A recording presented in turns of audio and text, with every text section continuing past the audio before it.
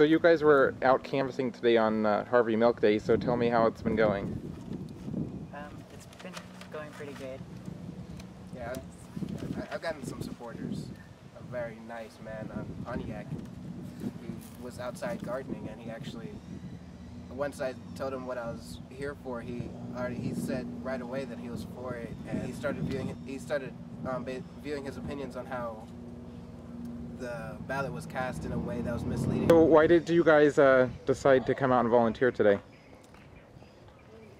I decided to come because I'm a big supporter, because I'm gay. I'm a supporter. I'm new to this entire thing. Just came out as bi recently, so I wanted to start helping for the entire thing. Do whatever I can to help.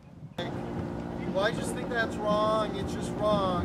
And there's no way to get that conversation going, because it's just like, I just feel it's wrong. Well, okay, but you're not in a gay relationship, so maybe it shouldn't matter to you as much as that other person. Well, it's just wrong. Yeah. You know, where do you go from there? You know? So let's shake off the roadblock. Okay.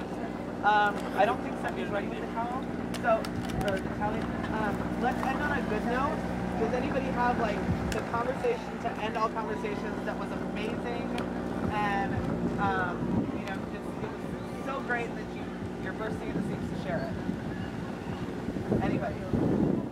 I had an 85-year-old woman that I spoke with, and she was just, I think people should be able to do whatever they want to do.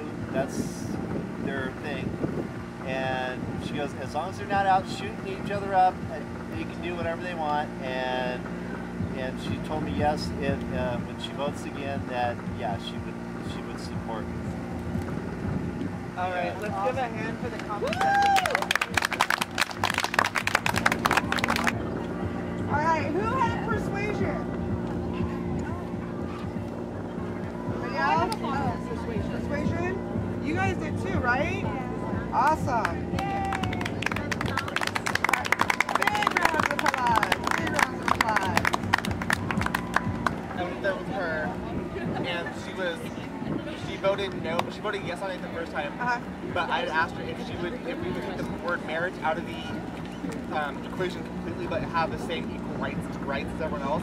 And she said she would vote for us again. So again, the word marriage. Yeah, the word marriage. She knocked on, she accidentally read the address wrong, and it was actually not one of the doors that she needed to knock on. And the man answered the door, and it turns out he was not registered to vote.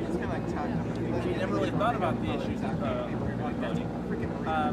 And she managed to persuade him not only to register to vote this year, but also to vote for equal marriage when it does come. Nice. All our love, our efforts combat the worst of pure hate and resentment, because with an empowered community, hope will never be silent.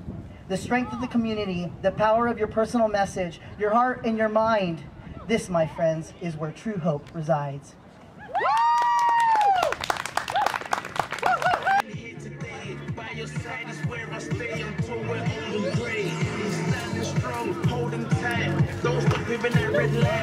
I'll cut a couple pieces.